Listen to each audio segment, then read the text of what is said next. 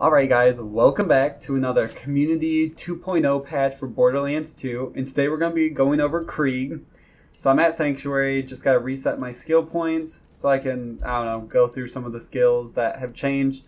Krieg doesn't have as many as Gage or Axton, or neither does Sal or Maya, so these next few videos should be super easy. So we'll go Bloodshot Stronghold, so after we finish we can kind of run around a little bit, pick up some ammo, never hurts. So we'll go into the skills. First off, we gotta put in Buzz Axe Rampage. Then we'll go over to the Hellborn tree, which is where the first skill change was. Hellfire Halitosis, which is a melee override skill. It causes Krieg to breathe fire with a 15-second cooldown. But post-patch, you won't see it on the card, but they gave it a 4 times damage buff, so it's actually very viable now and can be used in builds just to put a dot on them, and is a cool skill more than anything else. So cool to have, especially for a Hellborn build. Next, I'll work my way down to Raving Retribution, which is the capstone of the Hellborn tree, and while on fire, it spawns homing fireballs that hurt enemies. And while doing this, he usually yells, and there are multiple dialogue lines prior to patch 1.6. And they were called the Raving Retribution Rants, but they were taken out, obviously, post patch 1.6. And ever since then, people have been asking for it to come back in one form or another. So with the community patch, he's edited them back into the game, which is really cool, and something a lot of people were asking for. Next, we'll work our way down to Light the Fuse, where the next change happens, which has always been a weird skill they've been trying to fix, but if you don't know what this is, it allows players to pull out dynamite during the fight for your life and move normally. The dynamite can be thrown to damage enemies and cause a second wind.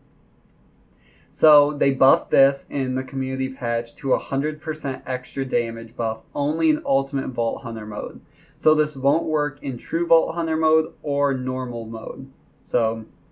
It's decent in those modes anyways, so you really only need it for Ultimate Vault Hunter mode,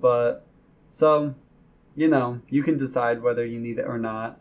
But it is a skill they've been trying to fix for a long time, and a lot of people have had problems with it, because the mobility is nice, because you don't want to get caught behind enemies when they're in cover, when they're trying to, you're trying to get your second wind. Next skill that changed was Bloody Revival. It gave a plus 0.3% assault rifle damage during Fight for Your Life per Bloodlust stack. With the buff, it removed the assault rifle requirement, so now the extra damage works on every weapon, which is super nice. Straight up damage, and you can get a ton of Bloodlust stacks. Not a bad thing.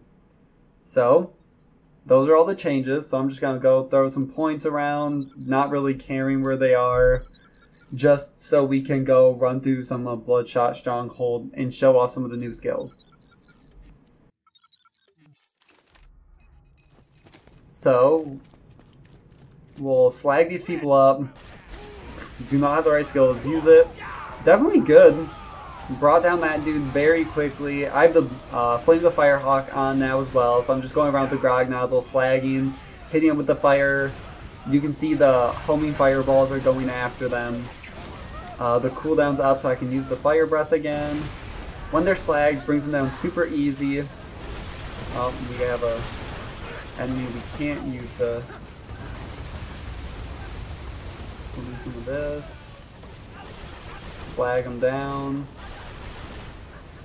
So overall, Krieg had some slight changes. They are useful, really cool. All the character changes have been much needed that they have shown in this patch. And I'm excited to see, because they're constantly supporting it with patch.